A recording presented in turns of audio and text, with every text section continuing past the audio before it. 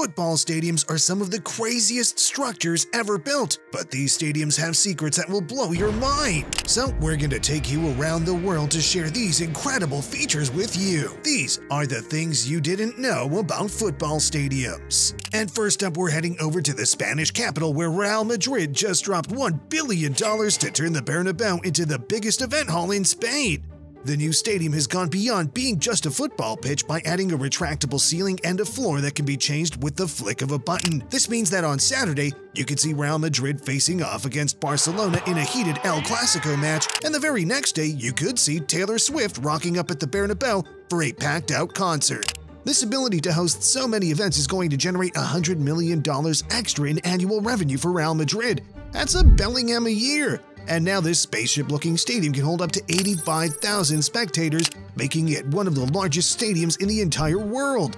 I guess it's only fitting that European royalty has the Rolls-Royce of football stadiums.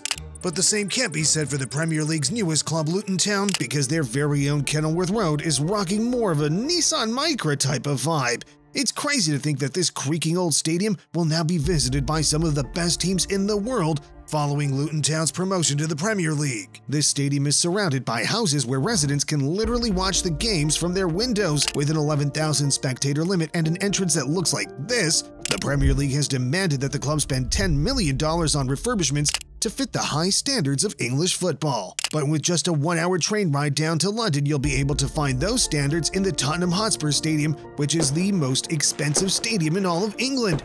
In 2015, Spurs began construction of this mega stadium, and after 4 years and just about $1 billion, this football monument was completed.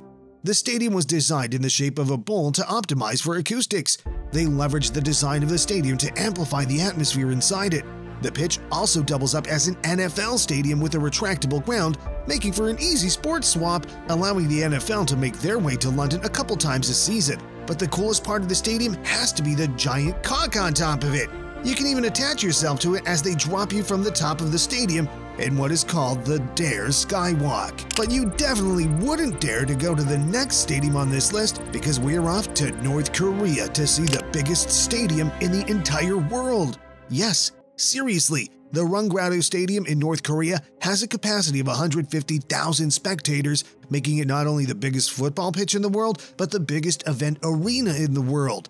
This behemoth of a stadium is known for the 16 arches it has around it, resembling a magnolia blossom.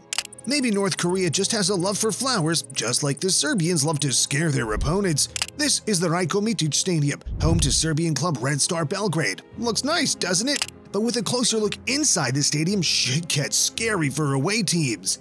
The tunnels onto the pitch are designed to torment the opposition. They're full of graffiti and intimidating messages designed to mentally break opponents before they even get onto the pitch. These tunnels were even built to be longer than usual to prolong this psychological attack. This, coupled with the die-hard fan base that Belgrade has, makes the atmosphere electric, making this one of the hardest stadiums in the world for away teams to travel to. But if you want the loudest stadium in the world, you gotta make your way over to Istanbul to see the Turk Telekom Arena, home of Galatasaray. This stadium holds the world record for the loudest atmosphere ever recorded.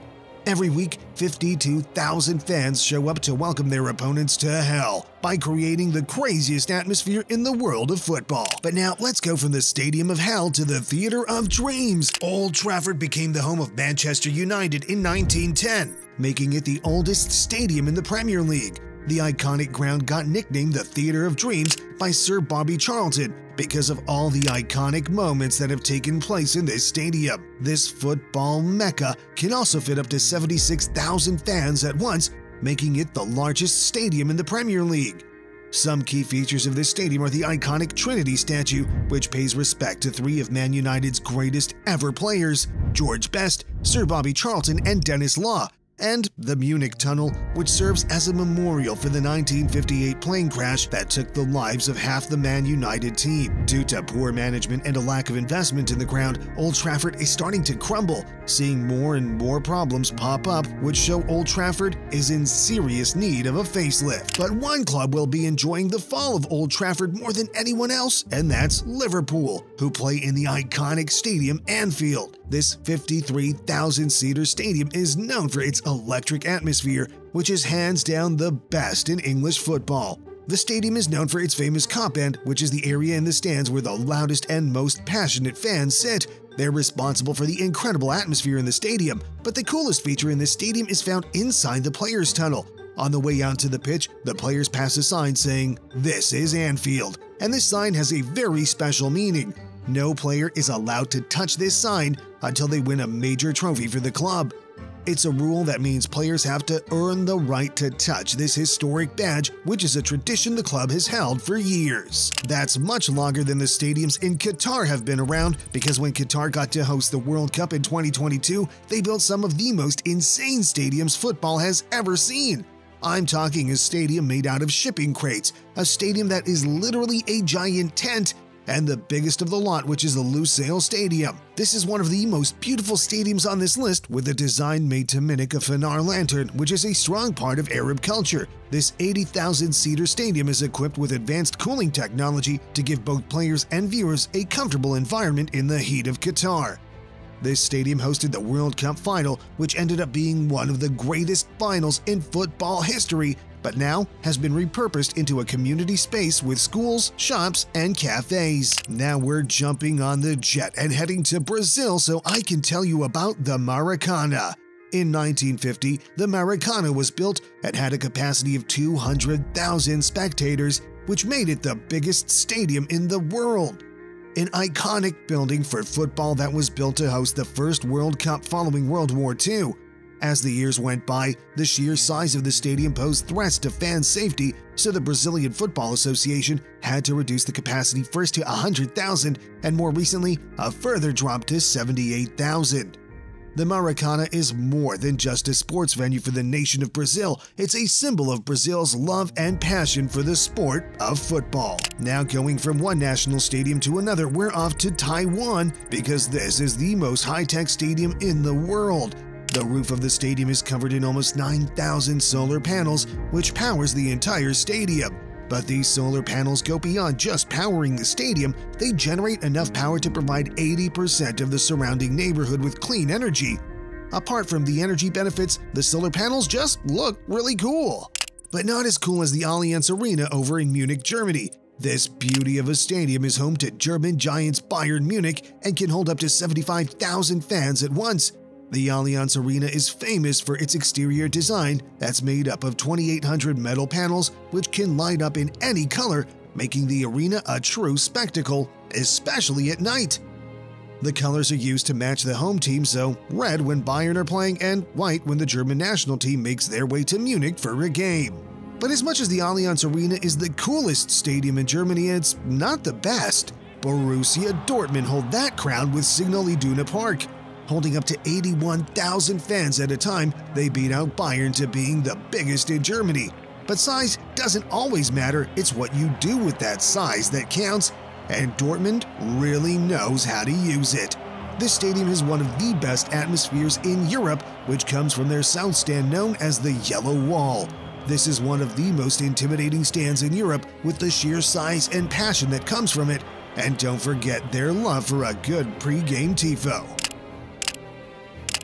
But next on the list, we're heading off to the Johan Cruyff Arena, home to Ajax Amsterdam. This stadium got its name after the passing of Johan Cruyff in 2016, who was a legendary football player for Ajax and whose influence on football changed the way the game is played today. He's further honored with a statue situated at the entrance of the stadium, so all fans can pay homage to this legendary football player. But Ajax only has one statue at their stadium. Arsenal, on the other hand, are able to boast 3 golden statues outside their stadium. The Emirates is a behemoth of a stadium located in central London that has a capacity of 60,000 fans. Arsenal moved to the Emirates in 2006 after they were denied permission to expand their iconic Highbury Stadium. The belief was that by moving to a bigger stadium, Arsenal were going to be able to compete further with big European teams like Bayern Munich, but that hasn't quite gone to plan yet. In front of the Emirates, you will find 3 golden statues of their 3 greatest players, Henry, Adams and Bergkamp, who were pivotal players in their iconic Invincible season. But if we're talking about London stadiums, you have to hear about the biggest and best, Wembley Stadium. This iconic stadium was built in 1923 but has since been developed and expanded to a 90,000-seat arena, making it the biggest stadium in England. This stadium doesn't belong to any club. It's used by the English national team and for any major finals that take place in England. Football legend Pele has gone as far to say that Wembley is the cathedral of football, it is the capital of football, and it is the heart of football. I think you get the idea by now about the meaning of the stadium. The street leading up to the stadium is the famous Wembley Way, which provides a direct view of the stadium as one approaches the monument, allowing fans to fully take in the glory of a visit to Wembley. But now we'll make the trip up from London to Glasgow to see the biggest stadium in Scotland, Celtic Park, home to Celtic Football Club. This stadium was opened in 1892, making it one of the oldest in the world, but after years of renovations, we now have this beautiful arena. Celtic Park was designed in such a way that it would optimize for noise, which, coupled with a passionate fan base, makes for some of the best matchday atmospheres in football, especially those iconic European nights. But if you're looking for iconic matches, you have to head over to Italy to take a look at the San Siro. This stadium is found in the heart of Milan and is unlike any other on this list because it's home to two clubs, AC Milan and Inter Milan. This isn't common in the world of football, especially with the two clubs that are such fierce rivals. Looking at it from the outside, the stadium is just grand, with 11 towers supporting the stadium, making it look like a true battlefield. When a Milan derby comes around, the matchday experience becomes a real gem. Thanks to its shared nature, the fans get extremely passionate, and it makes for some thrilling matches. But now you have to see the most unusual stadium in the world. This is the Float, found in Singapore, and it is literally a floating stadium in the ocean. This stadium allows 30,000 fans to come and watch a match on the ocean. With a football field on the sea, they have to have boats going around during matches to collect any balls that are shot into the water. They also have barriers and nets that prevent players from falling into the ocean. But imagine a 90th minute winner in that ground. I'd be heading straight for an ocean celebration, and I'm surely not alone on that one. But now we are headed to Budapest to see the stadium that belongs in a museum. The Pancau Stadium is literally a work of art designed by iconic Hungarian architect Imre Makovec. This is the smallest stadium on the list, but arguably the most beautiful, having space for only 4,000 spectators. Although beautiful, this stadium has a lot of controversy surrounding it, as it's seen as a vanity project for politicians who are seemingly prioritizing sports stadiums over the many infrastructure struggles that Hungary is currently facing. But for us football fans, it's simply a work of art. I can't really say the same about the Braga Stadium found in Portugal. I know beauty is in the eye of the beholder, but this stadium is literally built in a quarry. It has a seating capacity of 30,000 fans who get to watch these quarry football matches. I guess it might just be a cool experience to watch a game in such a different stadium. But I'd prefer to travel to Soccer City in South Africa because this stadium is a masterpiece. This was originally built in 1987 but saw major renovations ahead of the 2010 World Cup hosted in South Africa. The exterior design is inspired by African pottery with colorful panels that create a mosaic representing the flag of South Africa. It's also the largest stadium in all of Africa with a capacity of 95,000 spectators and is seen as a symbol of unity and progress for the nation of South Africa. Now we're down to the last 3 stadiums on this list, and if you've enjoyed so far, you should subscribe. I'm trying to hit 100K, so I need your help. But now we're going to Los Angeles, California to see the largest football stadium in America. 88,000 spectators and built in the shape of a bull makes for an incredible football experience.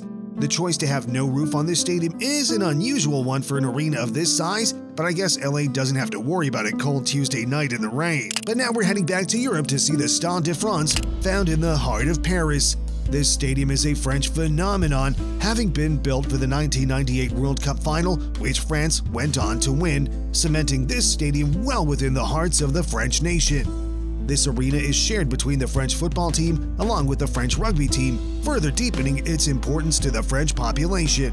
A capacity of 80,000 fans makes this one of the biggest stadiums in Europe, but not the biggest. That would be the Camp Nou.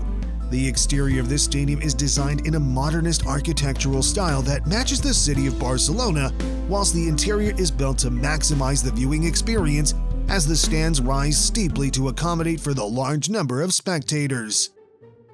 But as much as Barcelona have this beautiful stadium, there is a lot of controversy surrounding the club, like the millions of dollars they've paid to referees in an alleged bribery scandal. So, if you want to hear about that, you have to check out this video now.